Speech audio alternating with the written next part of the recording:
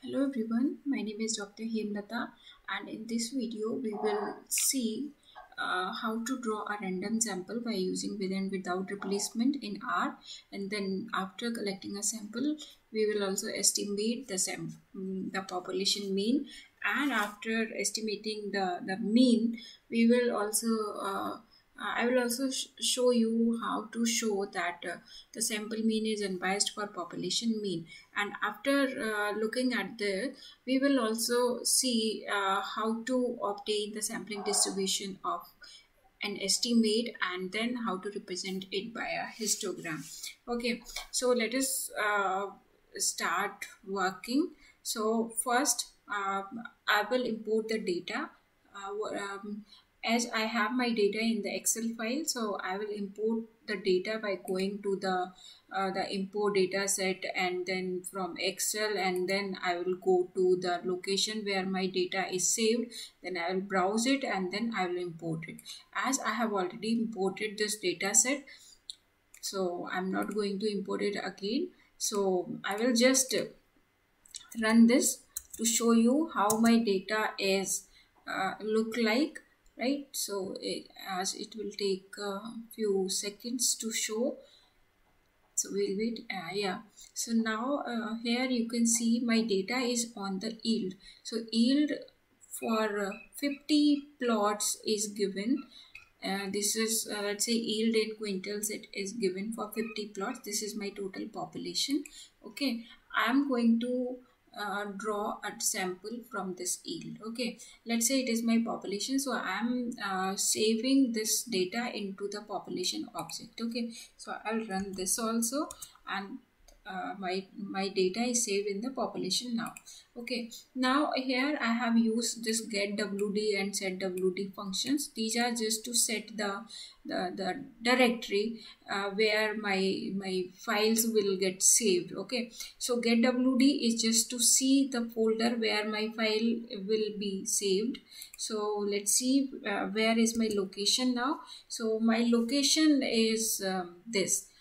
I have already set this location. If you want to change this, you can change by set wd function, and you can give the path to that folder like this. Okay, now I'll start working with my questions. So first I will draw a random sample of size 20 by using with replacement, and then I will estimate the average yield. Okay, so now because I am using the sample function that is used to draw a random sample, and you know that every time we draw the random sample the values may change. So to fix the sample for particular seed, I am using this set.seed function, and this is the seed number 1 2 3. So for this particular seed number, the particular sample will be fixed. Okay, so every time whenever I will run this code, I will get the same data units in the sample, right? So first I am going to collect a sample by using with replacement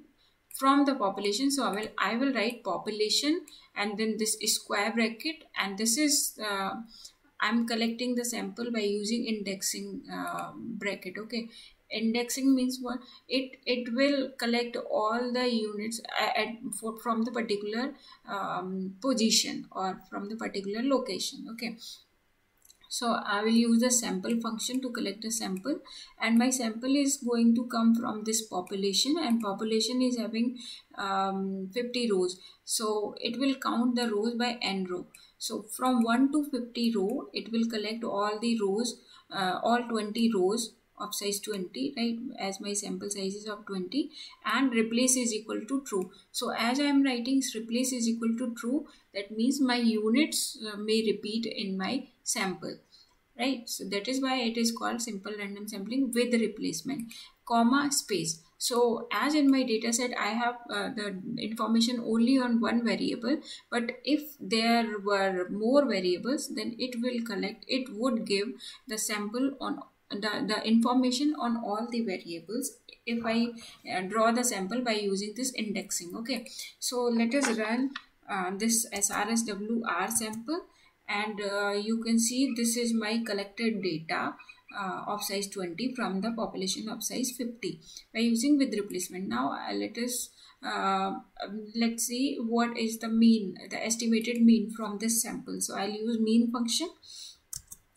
and the mean obtained by this function is 31.4. So it is showing the estimated mean mean yield is 31 quintals in the population, in the total plots of 50. Okay, similarly we can draw a random sample by using without replacement. The code is same, only we will remove this part. Okay, so if we do not write replace is equal to true, by default it gives the sample by collecting by using the sample by using the without replacement procedure, right? So I will use the same function, only just I am removing this replace is equal to true from there. So let's see how what is given in my sample. It's how many units are being collected. So 5 units, you can see, as my sample size was 5 here, I have fixed the sample size should be 5. So the collected sample of 5 units from the population of size 50 were this. Right, now let's say I'm interested in estimating the population mean. See, the population mean estimated by without replacement is 41, right? You can see the mean in without replacement is greater than the with replacement, right?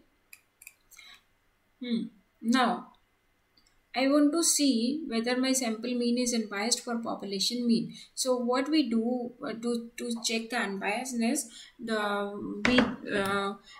first we find out the sampling distribution of the statistic, and then the mean of the sampling distribution should be equal to the true value of the population mean. Then we'll say the sample mean is unbiased for population mean, right? So first we will compute the population mean. So let's see what is the population mean. I will use this code to compute the population mean.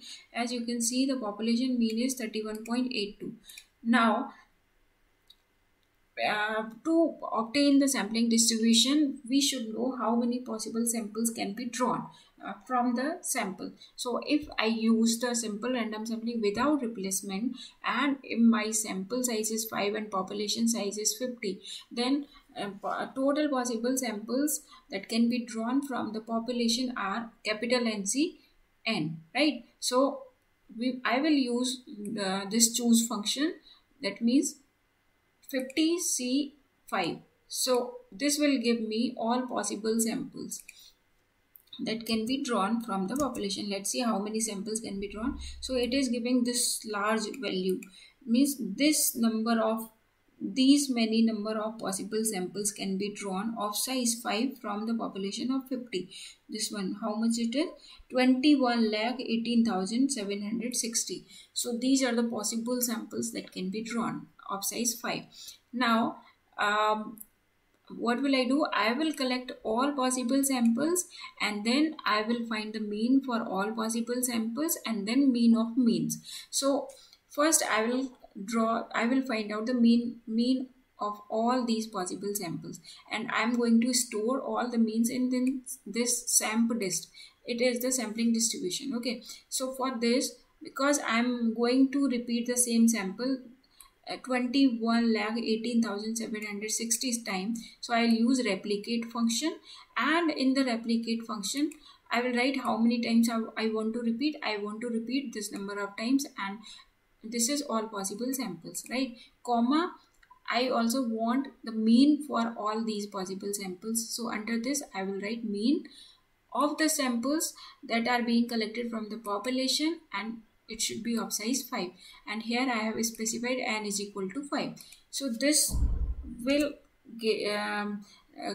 compute all the possible means of all possible samples. If you want to know what are the means, you can run this. So I'm not going to do this because the value is too large, so it may take time, right? But you if you want, you can see, you can run this also.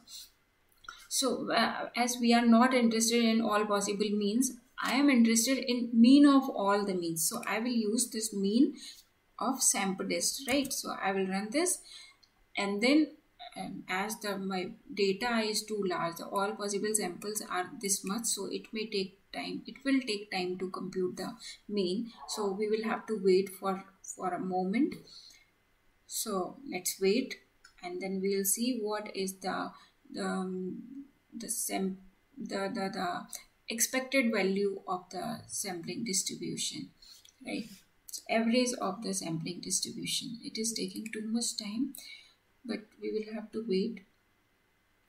And if this mean of all possible means is equal to the population mean, then we will say that the sample mean is unbiased for population mean. Okay, so we'll wait for this output. Now it is taking too much time. After looking at this, we will draw the histogram to see what is the distribution of this.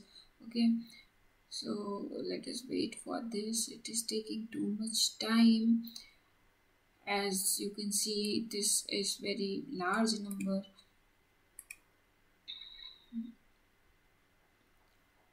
See, it will work. Meanwhile, let us draw a histogram of the sampling distribution. Okay, so to draw the histogram, I will use hist function of all the means. So means are saved in sampledist. So I'll write hist in the bracket sampledist, and then xlab will give the title to the x-axis, and in x-axis all sample means will be located, right? So I will write xlab is equal to sample means, comma, main is the main title of the histogram. So I will write sampling distribution of the statistic, right? And after we will get the output for mean, I will run this histogram, and then once the histogram is done, we will also be maybe interested in knowing if the population, this sampling distribution is normally distributed, then what is its standard deviation. So we will also calculate the standard deviation for the sampling distribution. Okay, let me run it again as it is taking too much time.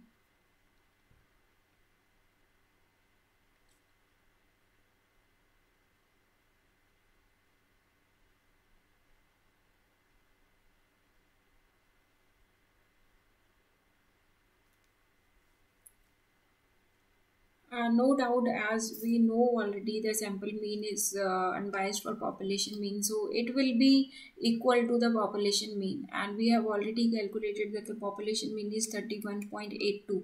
So the mean of this sample list will also be that 31.82, but we will have to wait. Now it has come. So as we can see, it is 31.823. It is same, approximately same, only this only one digit is different. Okay, so by looking at this, we can see the sample mean is unbiased for population mean. Now let us draw the histogram, right? So as you can see, when I run this hist function, you can see in the right hand side, let me zoom this histogram.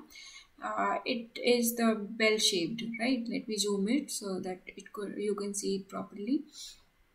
You can see the approximately it is normally distributed, right? It is having the bell shaped. Okay, and the mean of this sampling distribution is 31.82. So here 31.82 somewhere it is lying here. But what is the deviation in all the means from the true mean, right? So this can be obtained by the SD function, a standard deviation. So you can see this is the deviation in all the means from the true mean, right? So this is how we can show that the sample mean is unbiased, and how to obtain the sampling distribution, and how to draw it by a histogram. I hope it was useful to you, and if you liked my video, please like and subscribe my channel.